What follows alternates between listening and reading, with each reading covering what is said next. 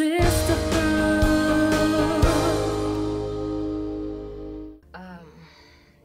Wow. I remember close to December, you know that she was gonna go crazy. You know, having a good time, outgoing person, very free-spirited person, open-minded, not afraid of being herself, and just really having a good time and not even hiding it. So I remember it was a weekend, and there was like a whole lot of picnic things going on, and she gave me a call and she said, Nana, let's go out, I'm coming to pick you up. And I was like, yo, babe, I can't go out because tomorrow I'm scheduled to fly to Cape Town. It was on a Sunday. Monday morning, I'm already in Cape Town because I flew in very early in the morning, and they gave me time to rest for about an hour, 2 hours. And then around 6, 7, I was already on set doing my makeup. And then the first call I received was from Hlomla Dandala. Hlomla, hi Hlomla, I was excited, like, hey man, it's early for this call, what's going on? But you know, it's Hlomla, you get excited, we work together, it's my brother and all that, and we have, you know, that understanding, you know, friendship. And it's like, what, you miss me? You know me and my craziness sometimes. And then he was like, are you okay? Yeah, I'm okay. No, seriously, are you okay? Yeah, I'm okay. Okay, bye-bye. Just like that. And you didn't know. And the next call, my friend Jabulile Molotra, she calls. My friend, are you okay? Are you okay? He's not saying anything. Yeah, I'm okay. Drop the phone. This is strange. And then she called again. I thought it was you. You thought it was me? Yes, I thought it's you. What? Lebo's no longer. She was involved in the case. It's not you. What are you talking about? Drop the phone. That was the end of my day.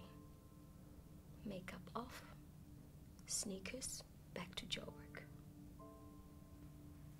It kind of like still didn't make sense, but it made sense. It kind of like it's something is happening when I saw Lebo's mom go matrasi.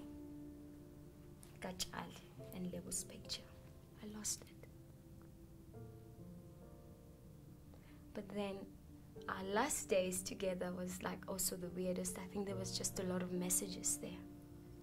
When we had our last days together. Nan, when are you getting married? We're getting old. That's her. I'm not even gonna tell you. Because I have a boyfriend. I have a man now. This is her telling me. But you don't like boys. No, I found myself a man. You know why? Because I want to have a baby. When are you gonna have a baby? But I just started jigger now. I can't be like dancing with the tummy. You know? But that was her saying, I'm a different person. Sending messages to me. It's like, this is like the next chapter of my life. It's the next chapter. It's a hunlawena, you know? And then just suddenly she wanted to go back home, go Lyndhurst. And then Bongi was around. So, okay, after that long conversation about marriage and kids and why am I getting serious? Why am you have these long relationships, but there's never a baby there. You know, that's always been her problem. I don't know why, because I choose not to have one or whatever. Anyway, it was time for us to go. And it's like, okay, Bongi, meaning you're going to go with Bongi. It's like, no, I want to go with you. You know what she did? Obviously, I was alone in the car. And then I said, okay. I reached out for like the passenger door for her to come in. It's like, no, I want to sit behind you at the back. So basically when I was driving, it's me driving. And when we were talking on our way to the east to Lyndhurst, the only thing that I could see, it was her eyes. You know that mirror? Oh, the rearview mirror. Yeah, that mirror. So every time I'll be like, that's Lebo there behind me, there.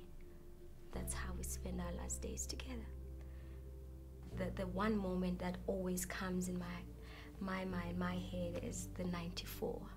And that's why I still call ourselves, or even call Boomshaka Freedom Group. I'm a freedom child. 94, that's when I was born. If I may say. Yes. That's when a whole lot of us were born, just to be given that chance to say this is who we are, and we're going to be able to express it and talk about it freely. And I remember just being part of that change in our country. There's no money in the world that can buy that. We're going to take a quick ad break. Just let you calm down. No problem.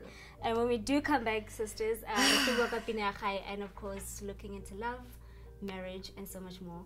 Remember, guys, you have to hashtag sisterhood when you tweet us, Instagram us, Facebook. You know, we are active on all social media. We're going to be right back after the ad break. Sisterhood.